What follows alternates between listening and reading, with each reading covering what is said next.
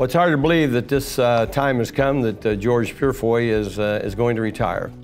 The only city manager the city of Frisco has had in 35 years, and we all knew this would come about someday, but I didn't know it was going to be this soon, and pleased to be able to say a couple of words.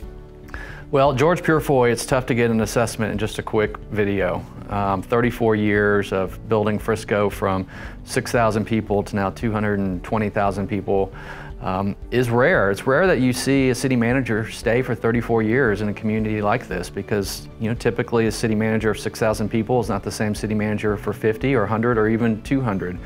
But to George's credit, he's continued to evolve as a city manager, as the community's grown, and belongs on the Mount Rushmore of city managers, across the country. And I think his colleagues would certainly give him that due recognition. Well, it's an honor to know George. Not only do I consider him a friend, but George taught me so many things throughout my tenure as an elected official, but even before that. You learn really quickly that George believed Frisco was a family member, and as long as you remembered that, you were okay.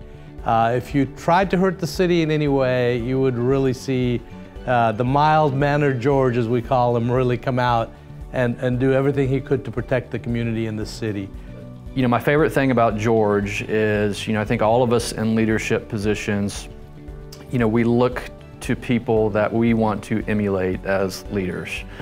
And I think, former mayors, former city councils, anyone that's had the privilege of working with George, look at George as someone you want to emulate. He's a role model for all the community leaders here in Frisco, that he listens first, and he'll hear our discussions, and then when he finally sits up and he's about to speak, everyone gets quiet. We're like, I hope I got it right. I hope I pleased George. And when he was ready to speak, everyone listened, and everyone valued his opinion. I have a note that I value that George gave me after we dedicated the City Hall and the library in his name. And George mentioned that in 1987, they struggled about where to go and what to do, and they wanted to come back to Dallas. And he honed in on Frisco, and he told Deborah, I think this is going to be a great place to go because it looks like it's positioned for growth with all the land that they've annexed. So George promised Crystal, their daughter, that if I take this job, I will guarantee that we'll be there as long as the mayor and council let me do my job until you graduate. Well, they've been here a lot longer than that, and Crystal graduated. They have a family. George is a grandfather, and we're just happy that he has taken the opportunity to give us the opportunity to be here as our city manager for the past 35 years. I could sit here and talk for hours about George. There's so many stories to tell. The reality is we need to wake up every day being thankful that we had him at the helm of Frisco for so long. I'm personally a better person for knowing George. I can honestly say I've grown tremendously learning from him, not just statistical and government information, but how to live life and how to treat others and how to have strong faith.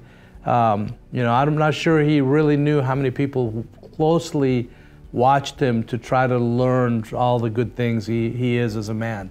He's a good father, a good husband, and just a good man. It's been an honor to really be alongside George for this ride.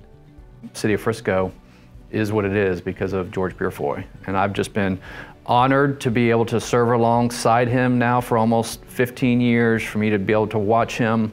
It's impacted me deeply as far as how it's made me a leader, someone I want to try to aspire to be more like.